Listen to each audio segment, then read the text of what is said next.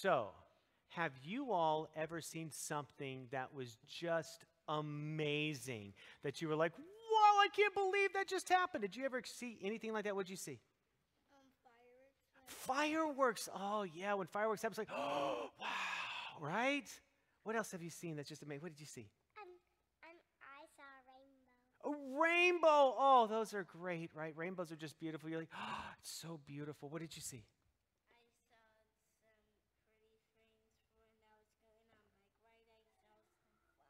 Flowers and pretty things when we're riding our bikes. Oh, yes, they make us pause and just like, it's so beautiful. What about you? I had a roller coaster. A roller coaster? Yeah. Woo! Right? That's pretty amazing. So I saw something amazing, and I saw somebody play music with their feet. What? I know. Somebody play music with their clay. I saw somebody play music with their feet, and you know what? They're in this room right now. Where? Where do you think the person is that can play music with their feet? Does anybody know? Who is it? Shelby. Oh, let's go see her play music with her feet. Come on, everybody. Join me over here. Come on.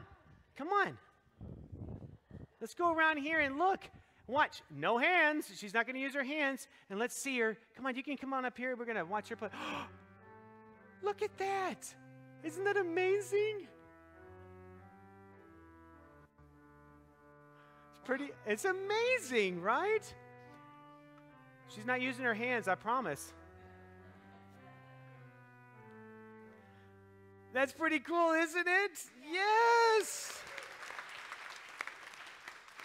And she wants to retire. Oh. So, today we're going to be talking about the disciples.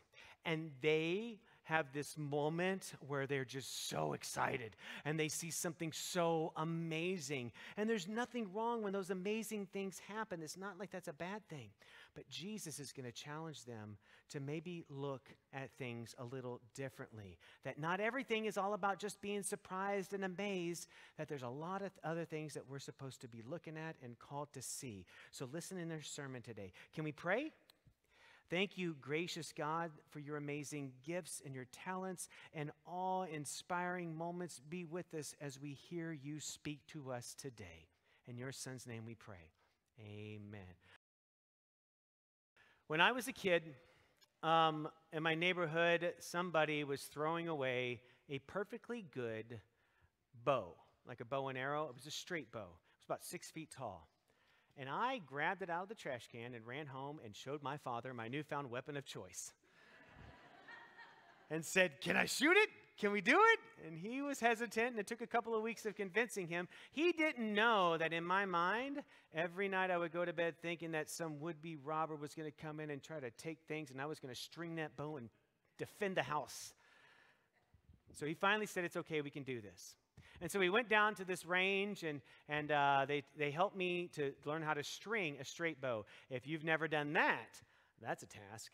And I almost knocked my head clean off doing it. It is really, really difficult to bend that thing over and to attach it. But once I finally got it and it was all taut, he gave me an arrow with a very blunt end. And he says, "Okay, son, go ahead and shoot that barrel," which is about the size of the altar frontal here. And I pulled back that string, and I had the arrow in there, and I let go, and it went straight over the thing. It didn't even hit the target at all. And he looked at me and says, "Well, are you aiming?" And I said, "Yes, sir, I'm looking right at the target." And he goes, "Which eye are you using?" And I said, "Both eyes." And he says, "You need to use your dominant eye." "What's my dominant eye?"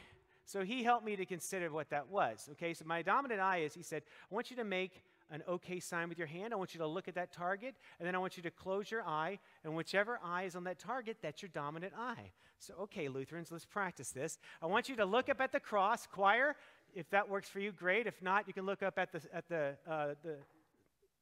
dove. And I want you to make a little okay sign and leave your hand where it is. Don't move your hand. That was happening in other services. Your hand stays still. Your eyes open and close. And whichever one has the center of the cross in it, that's your dominant eye. So how many of y'all have a dominant eye that's on your right side? How many of y'all have the left eye? Yeah, it's interesting. It's both, right? Even if you're right-handed, it could be your left eye. Oh, that's so weird, right? So now for the rest of the service, you're going to be doing that. And it's okay. So I took the bow, I put another arrow in it, And I pulled back, and I began to aim with my dominant eye, and I let that arrow fly, and it went straight over the target again. And we took the bow home, we unstrung it, and I never shot another arrow. Yeah. So, today in the gospel lesson, the disciples are looking at the world through their dominant eye. It's just the way they know how to see it. It makes the most sense to them. It's the most comfortable for them. That's how they are looking at things. And Jesus is going to challenge them to look at it a little differently. And we've been watching this happen. We talked about it last week. Jesus has these followers, and he's saying, listen to what I've been saying to these people. All these Pharisees and these Sadducees and scribes, they're trying to trap me with their words. Remember that one scribe that we saw, that he was close to the kingdom of God because he understood that loving God with all your heart and all your mind and all your soul and loving your neighbor as yourself is greater than any offering we can offer. It's greater than any sacrifice that can be given. It is closest to the kingdom of God. And then he points at all the other scribes and he says, watch out for those that are wearing long robes and want to have the best seats and are saying these huge prayers. They're taking advantage of the most vulnerable people among us. Like widows, they're devouring their houses. And then if it's on cue, a widow shows up and takes her 2 coins to the place that has taken everything else, and she gives those coins, and then he turns to the disciples, and they walk out of the temple. And the disciples grab Jesus and they say, look at it. Look at this beautiful building. Look at these stones. Isn't it amazing? Now, I'm going to give them a little bit of grace here because at that point in time, it was probably the biggest thing they had seen. Imagine where they lived, in little huts and shelters and not more than 6 feet tall and stuff, that if all of a sudden they came across this building in Jerusalem that had stones the size of semi-trailers, it probably looked amazing. I was trying to think of what could we compare that to, and years ago, my family went to the Grand Canyon, and we got there right at dusk, and we walked up, and we all were just awestruck. I mean, I knew it was going to be big, but I thought it was just going to be a hole in the ground. No, this thing was huge, and we just looked at the vastness of it and just amazed and just caught up in that awe, so I get it. I get it. These disciples are starstruck by the size and the massiveness and the importance of it. More so, these disciples know that they're with the guy that is supposed to kick out all the Romans and take charge of this beautiful palace where they're going to get to put on the robes and have the seats of honor and say the long prayers.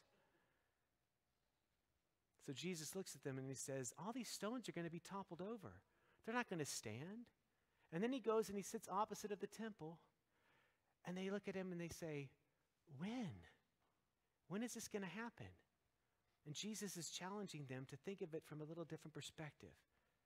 He says, you guys need to watch out for people that are going to come and say that they're me, or that they're the Messiah, or that they're going to lead you astray, or that they're going to stroke your ego a little bit, play to your hubris and make you feel really important, and say things like, if you do good, God loves you. If you do bad, God doesn't love you. And they're going to lead you astray. Follow me. Bad things are going to happen. Good things are going to happen. Follow me. This is like birth pains. It's going to continue to happen throughout your lifetime. There will be a time when new life will come, when that birth will happen. But until then, there's going to be pain. That's not going to stop. Wars will happen. Famine will happen. Earthquakes will happen. These things are going to happen. Follow me. But they can't see it because they're stuck looking at it in their dominant eye. Jesus is asking them to close one of those eyes and look at it differently. Do me a favor. Close your dominant eye. Put your hand over your dominant eye. Go ahead. Put your hand over your dominant eye. Close that eye.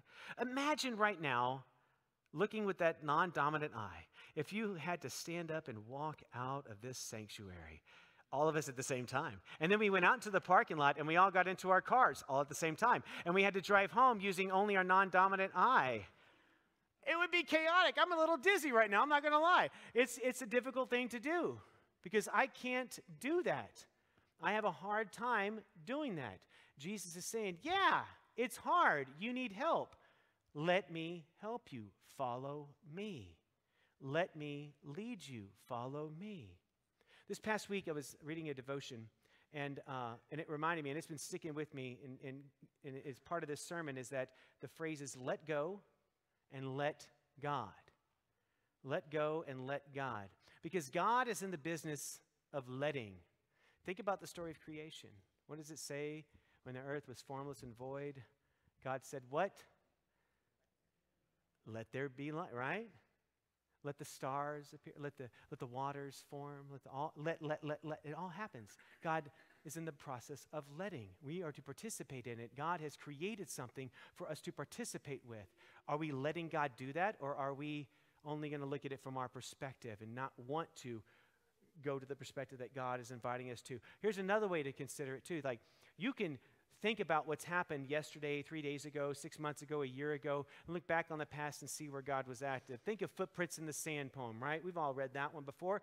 If you haven't, look it up. But you can look backwards and see where God was actively involved in your life, and it was beautiful, and you were just participating, and you were letting go of some stuff, and God was acting, and it was like serene and beautiful, and you can't explain it. Even though bad things were still happening around you, you felt the presence of the divine. Well, the same thing holds true in the future. That same God is available in the future. Are we willing to let go and let God when that time comes? Because God's waiting to meet us wherever it is that we're going.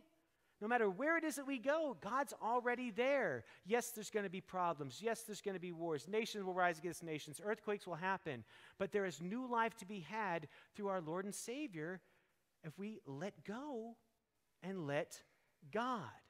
The problem is, it's much more comfortable for me to just do it. I mean, thanks God, I got it. Wow, right? How can we practice that today? Maybe we need to try and stand and walk a little bit and feel that sense of uncomfortability and recognize that God is already active right now. Maybe today we can practice letting go and letting God. Amen.